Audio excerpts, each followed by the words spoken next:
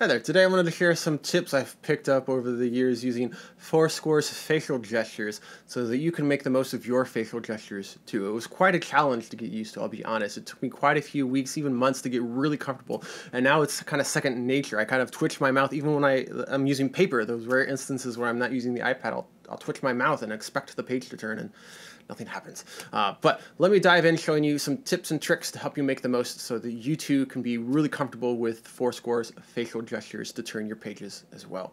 So one of the best tips I've picked up is really just turn the iPad over. So let me turn the camera on and you can see what's going on here. So here I am with the camera app open on iPad. I'm recording a little video here for me. And you can see when the camera is all the way up at the top here, that when I'm looking down with the music, my eyes sometimes aren't even on the screen, you know. I'm looking down at the corner where I would be at the end of the page. I'm about ready to turn the page and my eyes aren't even in the shot, right? So here, turning the iPad over will help solve a lot of those problems. So the iPad is now flipped upside down when I look at the bottom of the page, and there I am. I can see my eyes are perfectly on the screen, right? And what I've learned is it really likes to recognize that my eyes are open. So sometimes I'll go to the middle of the screen here and it recognizes my eyes. It has to see that my eyes are on the screen. So when I make those little weird twitchy facial gestures, it'll actually recognize them and turn the page for me.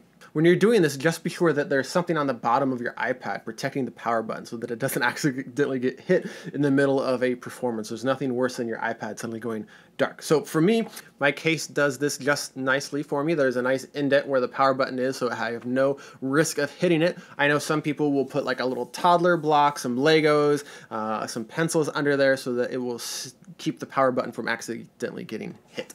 Another big thing is just having good, adequate lighting, and that will change from room to room. So wherever you go, when you are at a new location, test it with the performance light up. So even at a new church or a new concert venue or anywhere that you might be performing under the sunlight and the shade, just make sure you test it with the lighting that you're going to have before you go. So that way you can calibrate if you need to, make sure you're good to go.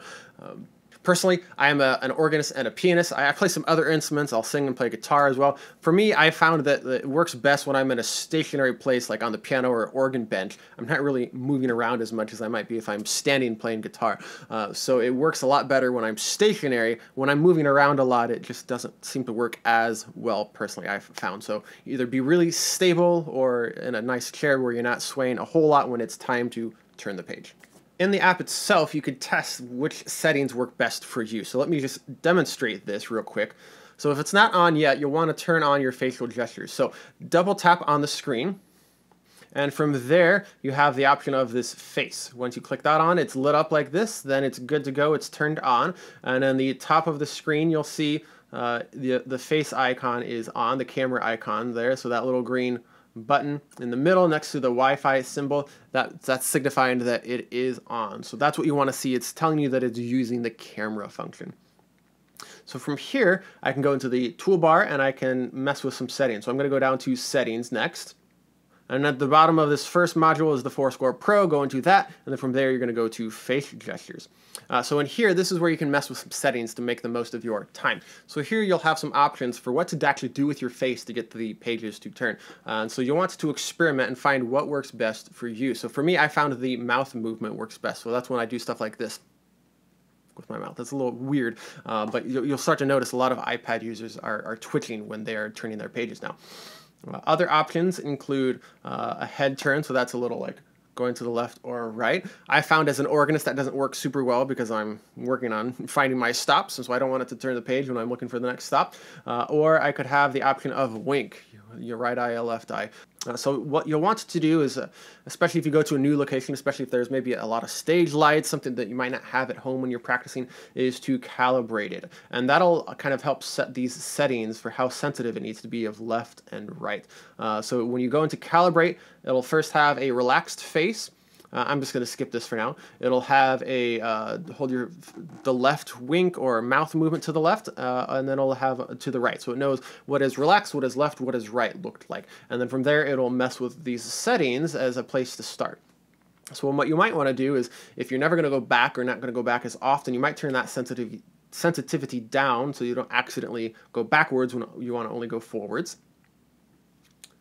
Another place you could mess with is backward navigation. I have turned off right now because normally in rearrange mode, I just rearrange the pages. I'll duplicate some pages so I never have a backwards page turn. I'm always going forward, so I don't even need the backwards navigation.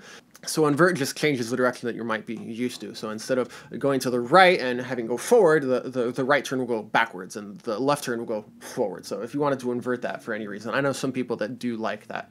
So just to show you it here, watch my mouth and see it going to the right, turning the page forward.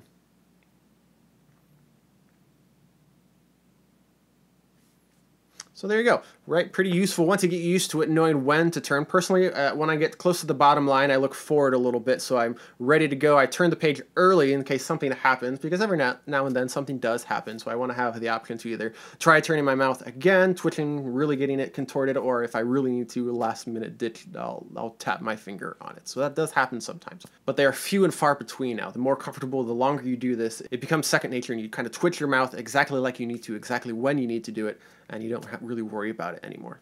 So in the comments below, let me know what tips and tricks have you discovered to help get facial gestures work for you. Or if you have any questions on forScore, let me know in the comments below as well. I also have a great video here where I dive into all of my favorite features and settings about forScore. So check this out if you want to know more of the settings that I personally use.